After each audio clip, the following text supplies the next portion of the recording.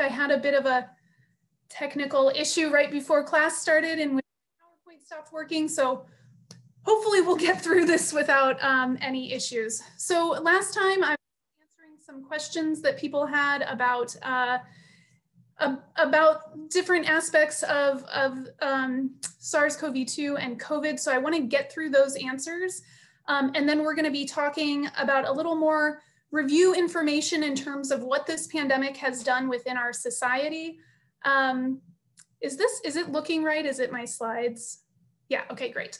And then we're also going to talk about the communication assignment. I am determined to get through this PowerPoint today, unlike every other day, so that there are no slides left behind. So hopefully we will finish on time or maybe even early. Okay, so one of the questions that was asked before was a little more information about SARS, how big of a deal was SARS? And some of you pointed out, that you weren't alive and don't remember what that was like. So I wanted to give you a little bit more information about the SARS outbreak of 2003. And I think that this,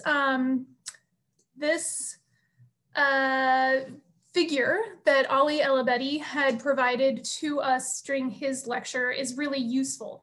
It's comparing the flu, COVID-19, that SARS outbreak in 2003 and MERS. And it goes through different issues with these different illnesses. And then you can kind of compare across them. So one thing that I've already mentioned previously in this class is that if you look at the fatality rate across these different diseases, there are a lot of people who get SARS-CoV-2 and do not have serious illness or do not die. And so we actually have a decently good number when we compare it to the other serious coronaviruses, right? Many of the coronaviruses are not serious, but compared to the SARS-CoV-1 and MERS, our numbers for COVID, our fatality numbers are actually better. So if this pandemic had been something that was deadlier, we could see even worse numbers than what we are already seeing in terms of fatalities. But looking down here, it shows you how many were infected in 2003 and then for MERS in 2014. And so you can see that it's a much smaller outbreak than what happened this time around. And in fact, in addition to those numbers about how many people were infected, 774 people died during the SARS outbreak in 2003.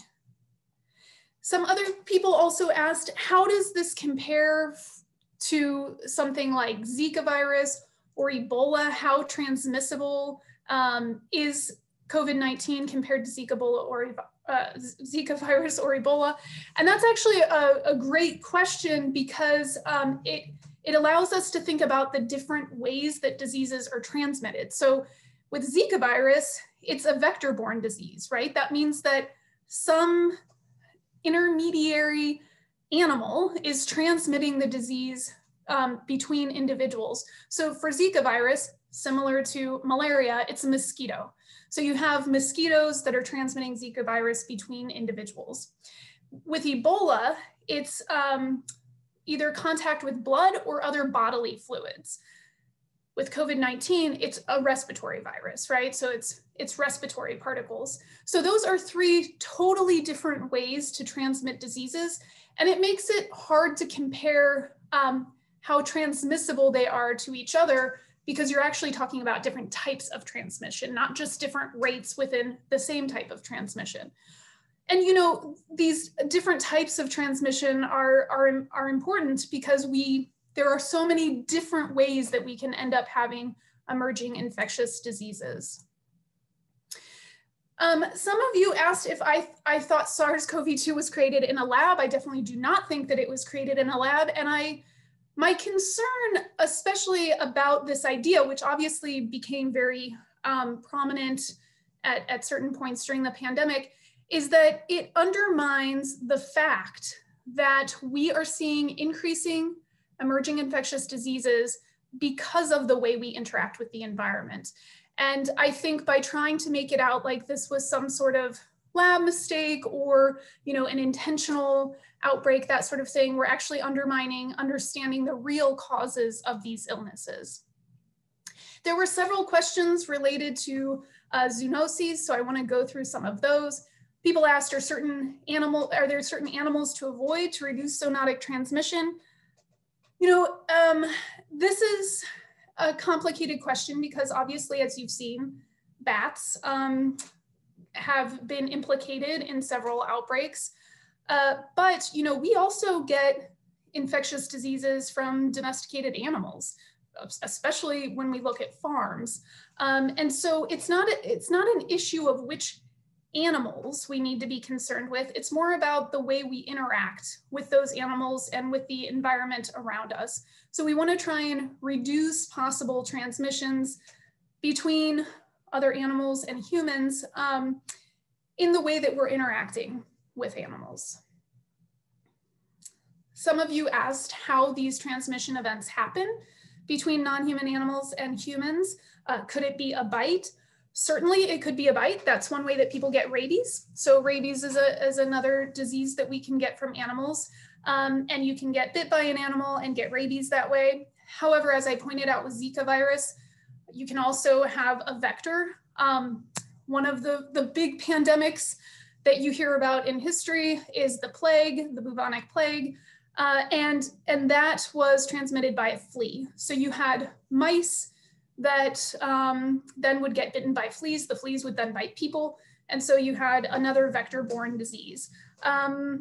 You can, in situations when people are butchering animals and it's not a very safe environment, if they're bleeding and the animal is bleeding, that blood-to-blood contact can lead to transmission of diseases.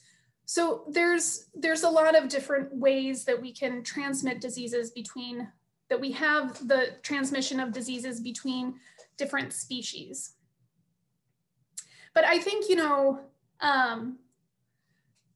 in terms of trying to reduce zoonotic transmission, one of the best things that we can do is have healthy interactions with the rest of the world, right? That's that idea of one health where our health is depending on the health of domesticated animals, wild animals, and the environment. So the best thing we can do is try and make sure that we're having healthy interactions and taking care of not just ourselves, but the planet. Okay, so then someone else asked, is climate change a concern? Absolutely. And all of these topics, zoonotic disease transmission, climate change, the way we're interacting with the world, you'll see on the syllabus that there are several days in which we're going to be talking about these sorts of issues, COVID-19 and the Anthropocene. And so we'll dive more into this later on. So I'm going to wait to answer more questions until we reach those lectures. Okay, and then another question. In these animals of origin, the viruses tend to be pretty asymptomatic. Do we know of any viruses that humans can give to other animals that don't present symptoms in us? Absolutely. This is a big concern for people like me who study non-human primates, because we can give non-human primates illnesses that are common in humans and they can be really detrimental to those species.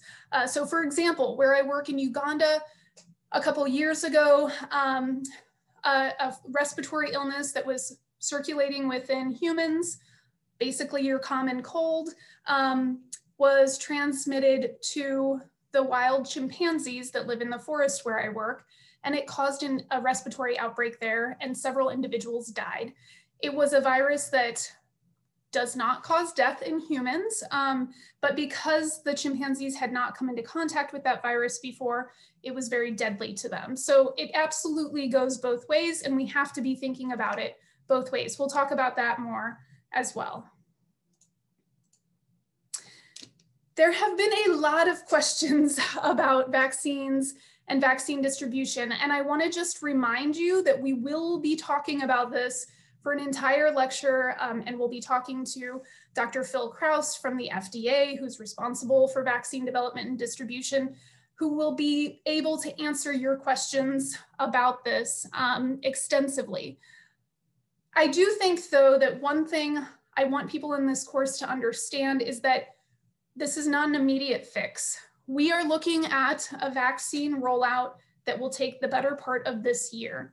And, I keep reminding people of that because I think in terms of the mental health issues that we've been talking about, having a hopeful but realistic view of when we'll be able to start socializing a bit more and things like that is really important for our mental health. There have been studies that show that, people who are super hopeful and then they never actually get those things they're hoping for, that can be really bad for mental health.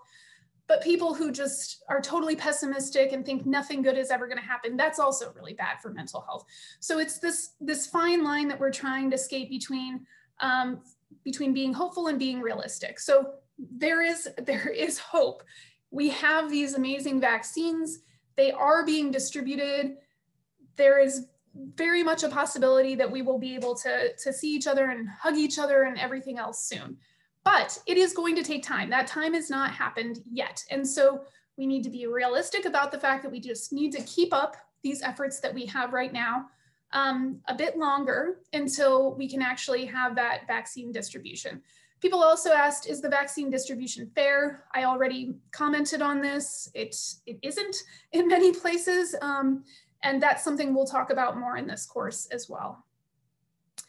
I think another question that was of interest to students is, how do you set boundaries with people who have different views on the safety regulations and what they feel comfortable doing and whatnot?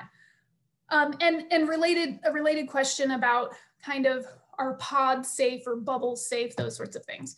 So, I think that in terms of setting boundaries, that's something that you have to do. Obviously, we have seen that in our country, we have not had a very clear response from leadership about what we need to be doing. And so it's, that's part of why within this course, we try and encourage creating that culture of being safe and doing things safely. But you have to set those boundaries, right? And that means, like I've said before, having these hard conversations, like really talking about what you feel comfortable with, what you're willing to do. So if you decide to get together to go for a walk outside or to sit in a backyard or something like that, you need to be very clear about, are we wearing masks when we show up? Are we wearing masks while we walk? How close are we going to sit to each other? Are we going to take our masks off to have a drink? Something like that. Like, you need to actually take the time to talk about these things. Are we going to take off our masks and take a picture together, with our faces pushed together? Those are things that you need to plan out in advance. And I get that that's not that fun. I get it, but this is the world we're in right now. And I think having those conversations and planning things out is really important. I would also say that in terms of, are pods safe, are bubbles safe, they certainly can be if they're actually being observed, right? And what the data have shown is that most of the bubbles or pods that exist are not truly exclusive. So people are, they're spending time with each other, but then they have, like, everybody within that pod actually has other people outside their pod that they spend time with. So you need to be extremely careful and have a lot of very frank conversations. And I would say one of the biggest pieces of advice I would give you is, if someone says, quote, "I'm being safe," do not believe them. That is almost entirely a meaningless phrase at this point. What being safe is means something different to everyone. So I don't care if someone tells me if they're being safe. I want to actually ask them, like, so are you eating at restaurants? Are you spending time indoors with other people? I want to ask them questions about what their actual behaviors are. And then I will decide if I consider that safe behavior or not, in terms of whether I want to spend time with them or not, right? In close contact. So, I mean, can pods work? Sure. I'm in a pod with my mother and my partner, right? My mom lives 8 hours away. She's the only person that we have been unmasked around for, I don't know, however long it's been. So we've spent time indoors, unmasked with her and her with us, and that's it. Like, we have only done that with each other. So if you're very careful and you have clear guidelines, then it can work. But I just encourage communication. Communication is the key to basically everything. So you should be talking. Okay, this is another one. Everybody wants me to tell you if you should wear 2 masks or not. So it totally depends on the mask. If you're wearing an N95 mask, please don't put 2 of them on. That's not how they work. Overall, with your mask wearing, what you want to be doing is making sure that you have a good fit, that you have a good mask. They are saying that you should try and have 3 layers, right? So, you know, the part of the thing that is upsetting about the response to the pandemic in the United States is that we didn't actually use the time at the beginning to start a supply chain of the things that we need, including good masks. And so as a result, we see, you know, people just wearing any kind of mask that they want. And that's a problem because not all masks work well. You want to make sure you have a tight fit around your nose, all the way around your face. You want to make sure that there are a good 3 layers between you and the outside world, right? But those should be breathable layers. I mean, they certainly shouldn't be like, I don't know, plastic, because you won't be able to breathe, obviously. So, you know, whether to wear 2 masks or not really depends on what kind of masks you're wearing. But I would say this, if you have been just kind of floating by with masks, you know, washable masks, I'm all in favor of washable masks. I've tried out a gazillion of them to find the ones that really fit me well, and can be tightened and fit a way that I like. Some of them have pockets where I can insert an additional layer of filter. So there's nothing wrong with a reusable mask, provided that it's good, right? Provided that it actually creates a barrier and can filter out the particles that you need it to filter out.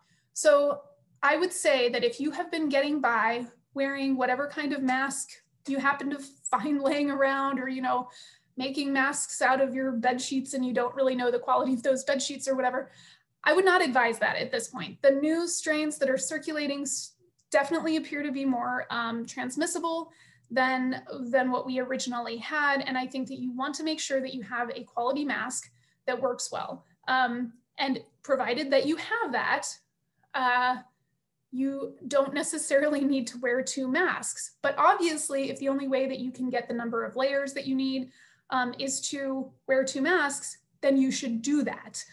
So that's as much as I can give you. But again, if you're wearing an N95, you know, that's going to be your best protection, or a KN95, and you definitely should not double those. I think that would probably, I couldn't even imagine trying to wear 2 of those at once, but I would not recommend doing that. Okay, how should we try and feel sympathy? Oh, this question really was so good. How should we try and feel sympathy and not just disdain for those who have the privilege to wear masks / social distance, but consciously choose not to do so? It's a great question, and it's a really difficult one to answer. I think that something many people have been struggling with in this pandemic and will continue to struggle with after is how do you come to terms with the choices that other people were making that you feel very upset about? And, you know, in terms of should you try and feel sympathy instead of disdain, I think your feelings are valid. I'll say that your feelings are valid. And you should ask this question of Dr. Ennis when he comes to talk to us, because hopefully he can help us all figure out how to do this. But it is a very tough time, and I don't want to minimize that because it really is. And, you know, part of what I try and remember is that not everyone has access to all of the same information that I have. And so I try and have patience in that way, but it's certainly difficult sometimes. Okay, there were some questions about environmental racism. This is just one of the examples of what was said about environmental racism.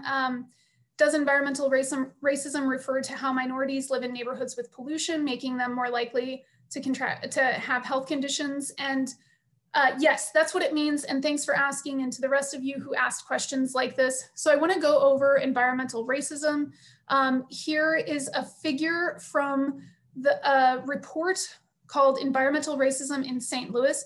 This report was produced by the the law school, WashU's law school, they have an environmental clinic, environment clinic. Well, yes, anyway, they have a clinic at the law school that produced this report in addition to working with some community agencies. And it's got pages for every possible type of issue you could think of, but I just wanted to show you this image for air pollution.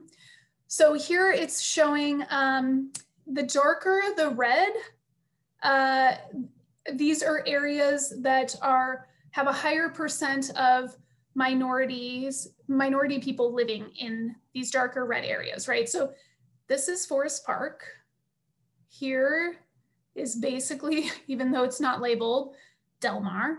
And so you can see that above there's more, like it's a lower income area, and it's also an area where there are more minorities. These blue dots, those are air pollution sources. So factories, things like that. And the report says Black St. Louisans are exposed to air pollutants from industries and power plants, vehicles, and building demolitions. St. Louis has been in violation of the federal health-based air standard for ozone since 1979 and violated the federal health-based standards for fine particle pollution from 2005 through 2017. And they're showing here this overlap between areas here as well, and then down in the south, areas where it is more common for Black community members to live, also being areas where we have these sources of air pollution. And one of the reasons that this happens is because when they try and put some of these factories or other sources of air pollution in places that are wealthier or where more white people live, there's obviously people that argue that they shouldn't be there, right? And so it's part of this institutional racism that exists where there ends up being these historical situations where we end up putting these less desirable plants or factories in neighborhoods where people do not have as much of a voice because of all of the history of how we have silenced them. So yeah, when you're thinking about air pollution in particular, we know that exposure to these air pollutants can then predispose you to the sorts of health issues that then also make you more likely to suffer from COVID-19. So these are all very overlapping. All right, so last question for today. Somebody asked about my dog, which I'm super jazzed about because I love my dog. So I'll just introduce you to Amblehead. This is her, she's super sweet. She's a Puerto Rican street dog that I met when I was studying monkeys in Puerto Rico. And she sometimes accidentally barks when we're in class and things like that. And I try to use her as a model for good behavior whenever I have a chance. So thanks for asking about my dog. That is Amblehead. Okay, so I want to point out, and I know I said this before, but there have been a lot of questions about things that we're going to be talking about throughout this whole semester. So I can't answer everything up front. Keep in mind that we'll work through these different topics as we go along. So, you'll have the chance to ask questions when we're covering that topic for a day. I also want to point out that you should please, please, please pay attention. Sometimes I will spend 3 slides explaining a certain point, and then later someone will ask a question about the exact same thing that I already explained. And that obviously doesn't make it seem like there's a lot of engagement in what's going on in the course, and instead just asking questions to ask questions. So we're not here to just get a bunch of questions that aren't focused on what's actually being covered, but instead hoping that we can help you to engage in the class by answering questions that you've had. I also want to point out that next week we will open our next discussion board. If you would like to participate in it, we're going to be sharing some ideas for how to help our mental health and fight the feelings of isolation during the pandemic. So I hope that this is something that we can all share how we've been handling it, any tips and whatnot, and help each other to get through. Okay, I've covered a lot of information about issues related to health in terms of COVID-19, I also want to talk a little bit about the economy.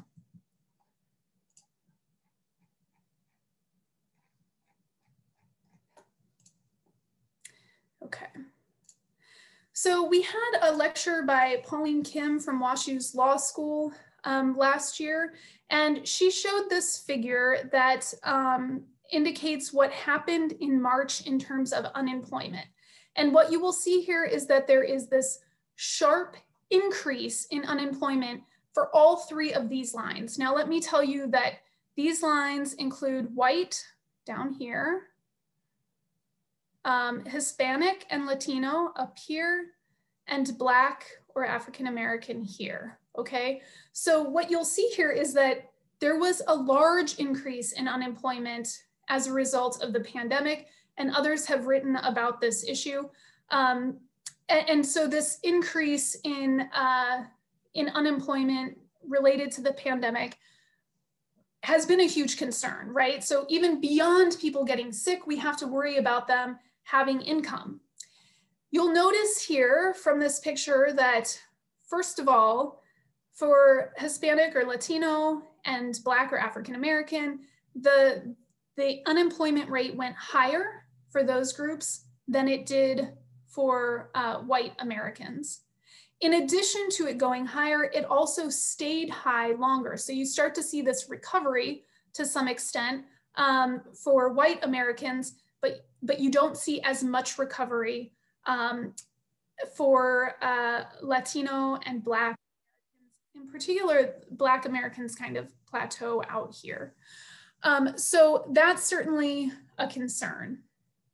So in Professor Kim's talk, she laid out some of the inequalities in how different demographics within our population have been impacted by the pandemic. So even beyond health, I mean, I think at this point, hopefully I've given you enough information to understand that there are all sorts of racial disparities related to health outcomes and COVID-19.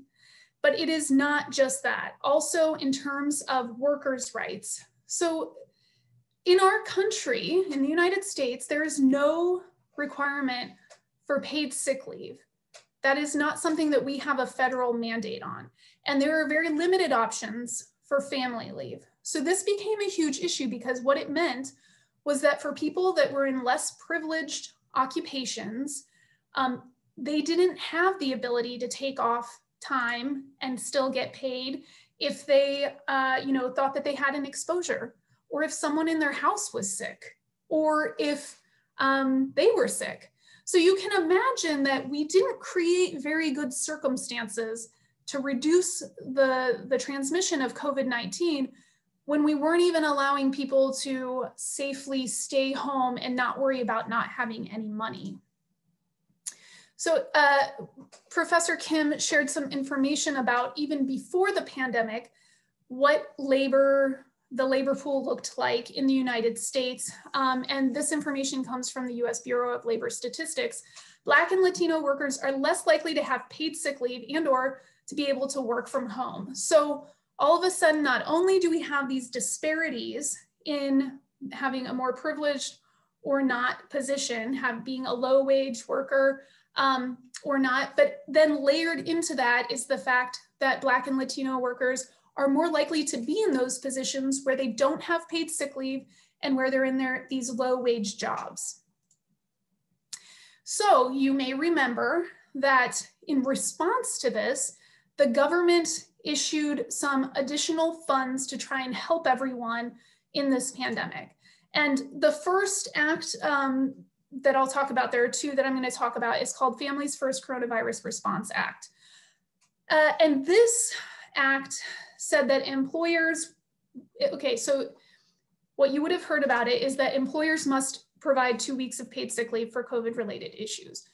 In reality, of course, like with all laws, there were, or acts, there were certain stipulations. So in fact, there were certain categories that this fit into, right? And it was meant to try and encapsulate everyone that would need help but certainly there ended up being loopholes in this. And so it provided people with 2 weeks of paid sick leave, but you can imagine for a virus that can have an incubation period of 2 weeks and then you get sick, or that can cause these long-term, what they're calling long hauler or long COVID illness, 2 weeks is not really enough. In addition to that, if you're part of a family that ends up having, transmission within your family, so your child gets it, you're caring for your child for 2 weeks, then you get it, so you're sick for 2 weeks, then your partner gets it, and so on and so forth. 2 weeks suddenly isn't really that much time for the sort of illness that we're talking about. So again, if for people who were in positions that already had the option of taking paid sick leave or working from home, this was less of a stressor, but for people who needed this Family First Coronavirus Response Act to be able to take any time off, in actuality, it didn't really give them enough to be able to be safe in all of their actions, right? Because, for example, if you knew you had an exposure, you may not feel comfortable taking 2 weeks off if you know that you might need those 2 weeks for when you actually get sick. So, we were asking people to make decisions that they shouldn't have needed to make. Okay, and then you would have also heard about the CARES Act.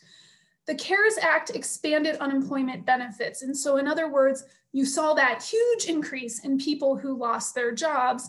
So the CARES Act, first of all, well, it did a couple things. One is that it gave extra money to people who were unemployed to try and offset the issues associated with that. The other thing it did is expanded to what's commonly referred to as gig workers. So people that are considered self-employed, people who work for Uber or Lyft or food delivery services. I obviously don't use enough food delivery services because I don't know any of the names. In any event, people who work for those types of work in those types of jobs, they're actually considered like self-employed. And so they don't have unemployment benefits, but under the CARES Act, it was expanded to include them. Now, both of these, the Families First Coronavirus Response Act and the CARES Act, were a limited time. And as I'm sure you are aware, there ended up being a lot of arguments over expanding these or doing another iteration of these later in the year, and then again now that it's a new year. And so, the issues around this are really complicated. One of them being that in some of the packages that were proposed in order to give additional stimulus checks, for example, and to expand the paid sick leave and whatnot, there were additional rules attached that included things like protecting big poultry producers from being sued by workers who got sick while they were increasing the workload during COVID-19. So, when you hear about some of these things in the news, for example, it sounds like, well, why didn't everybody just pass that one where they were going to give us a stimulus check? And it's because in doing so, it would have been at the cost of the people who had continued to be working in those food service jobs and then ended up getting injured or sick because of it. They would not have been protected. So there were these trade-offs that were being argued. I'm hopeful that soon we will have a better package that's good for everyone and not just trading off one person's safety for another. But I did want to explain that that's why you may have heard about some, things that seemed like it should be really obvious and then end up not being, not going through the way you thought it would. Okay, so Professor Kim showed some pictures. I mentioned before the poultry industry and how, that was a particular industry that led to a lot of COVID-19 transmissions. She showed us some pictures kind of what the working conditions are. So you can see here, for example, people are standing very close together, long hours, lots of people in a small space, very close together. And then because there was this emphasis on increasing supply and making sure there wasn't a national food shortage, you had people working, you know, and not being able to take time off. And even, for example, some companies doing things like giving bonuses if nobody missed a single day. So people who maybe would have benefited from staying home, or their communities would have benefited from them staying home, didn't end up staying home because they didn't want to lose that opportunity for some additional income. When you're talking about hourly low paid workers, right? That makes perfect sense. So I want to go back to this and just talk a little bit about an idea that I think has been circulating, especially in relation to how we're dealing with workers' rights and COVID-19, but is an idea that people have also just been talking about for a long time, and that's disposability. I think that I think that many people just take for granted that we consider some people in our society disposable. And so, for example, we needed an increase in food production during COVID-19. So, you know, the people who work in those industries, they just needed to do it. And what came of them, right? And that is a way of viewing people as disposable. And you'll see that idea kind of, even though people don't call it that necessarily, when you think about war and stuff like that, there's different ways in which you can identify, like, oh, okay, those people were apparently disposable. And I think that we do, you know, it's kind of horrifying when you put it that way. Like, we're making decisions about who's disposable. And I think we need to talk about that more. So I had mentioned the book We Still Here by Mark Lamont Hill. And there's a sentence in it that I think relates to this really well in terms of thinking about COVID-19. And he has this chapter called Corona Capitalism. And it talks a lot about these same types of issues that Professor Kim was talking about in terms of what acts were passed to try and help people, who they actually helped, because we now know that there were a lot of loopholes that allowed really wealthy businesses to benefit from those loopholes. I mean, one of the examples that became kind of famous was that Shake Shack got $10 million in aid, even though it was actually doing fine. And then people really spoke out against that in the media and social media. And then they kind of were forced to give back that money. But, you know, of course, there were plenty of businesses that took advantage. You know, there were businesses that were doing better than ever during the stay-at-home orders, and then ended up being able to take advantage of this money that was supposed to be helping out people who really needed it. So if you're interested in that sort of thing, the chapter Corona Capitalism in this book, We Still Here by Mark Lamont Hill, which I had referenced previously, is good for learning more about that sort of stuff. And so this sentence says, your disposability makes you more exploitable. And I think that's definitely what we're seeing in this picture, right? If we consider people disposable, then we are more willing to exploit them. And I've heard this concept talked about also among Indigenous scholars, who talk about how when colonizers came, that's when this idea of people being disposable was introduced. And I think that's really, I don't know, that has left a big impression on me in terms of thinking about the way we're acting within this pandemic. And I hope maybe that also gives you all some insight to kind of think about some of these questions that we're discussing.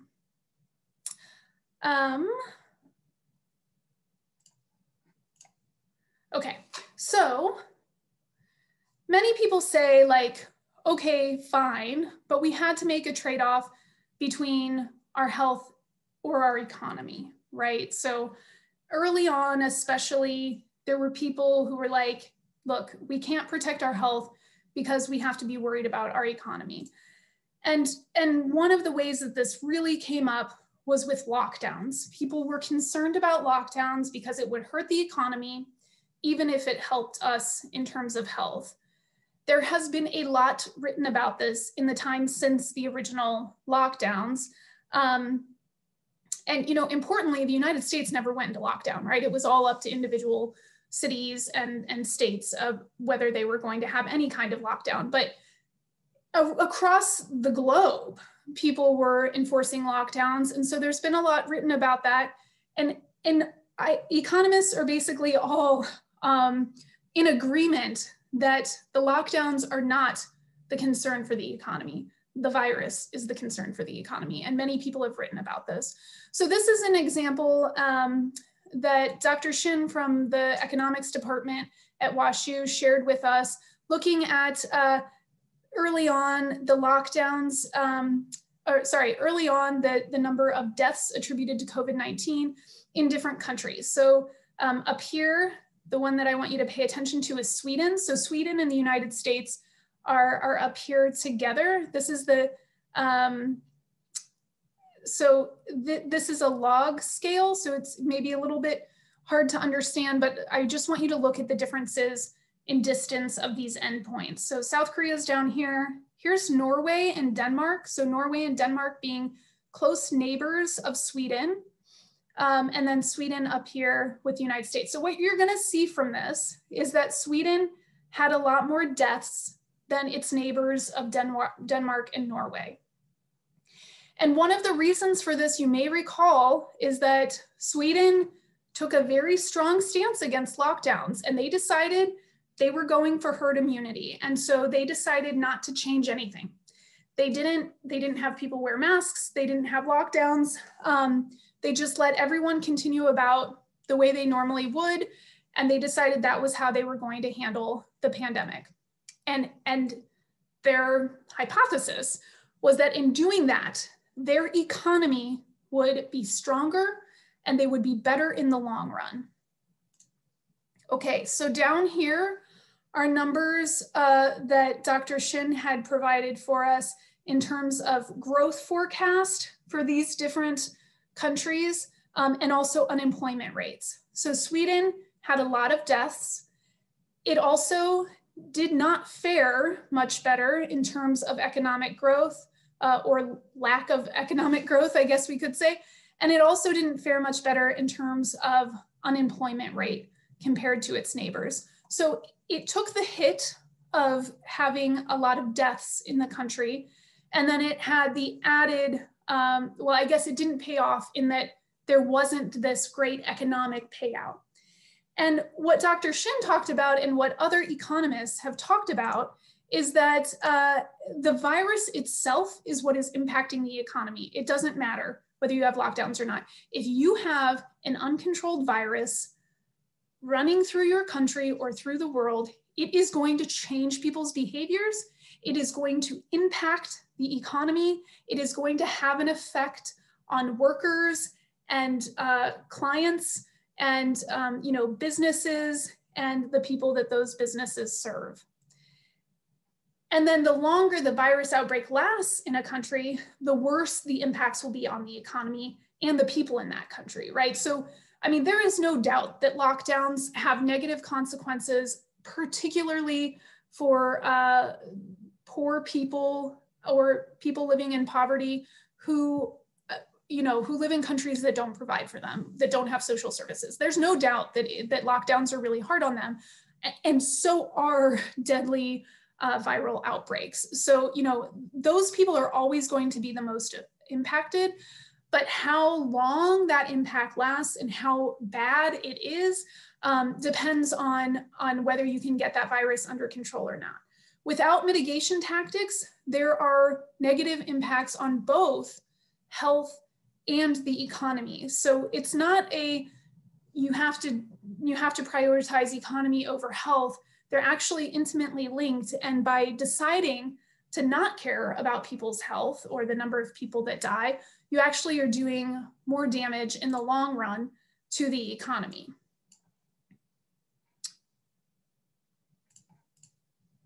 Okay. So that is what I was going to talk about in terms of answering previous questions and also talking about the economy and workers' rights. I did also want to just point out in terms of what I was just talking about with, thinking about how these things are always harder on people living in poverty, but also how that has an effect on all of us.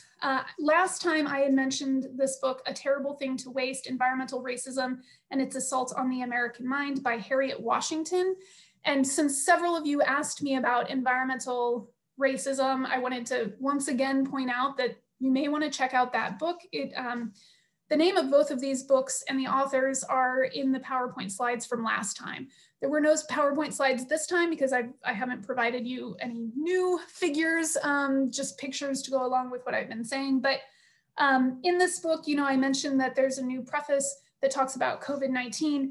And the way that that chapter ends, she says, all Americans must keep in mind that whether we are discussing cognitive disorders or coronavirus, Native Americans, African Americans, Latinos, and other marginalized populations are the canaries in the coal mine whose medical faiths serve as early detection of generalized disaster. And then she goes on to say, in this way, the polluted environments of racial enclaves in the United States pose a hazard to the wider nation as well, thanks to our medical interdependence. So these, even if you just don't care at all about other people, which hopefully you do, these are things that ultimately will impact you as well. So it's important to keep that in mind. Environmental racism and racism overall has negative impacts on our entire society. Okay, so